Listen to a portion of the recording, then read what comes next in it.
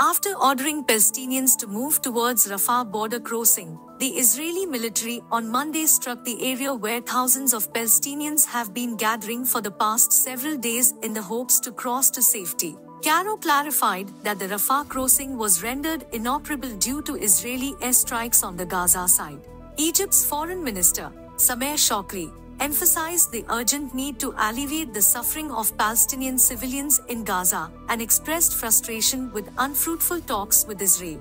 On the ground at Rafah, sources noted readiness on the Egyptian side, with hopes of restoring regular access for Palestinians, including medical treatment and travel.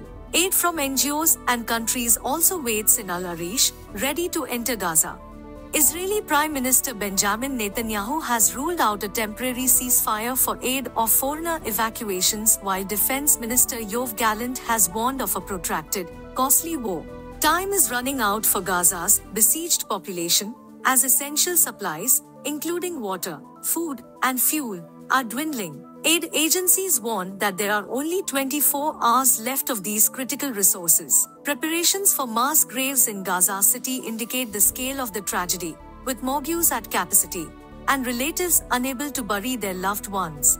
The situation in Gaza is a humanitarian crisis of immense proportions,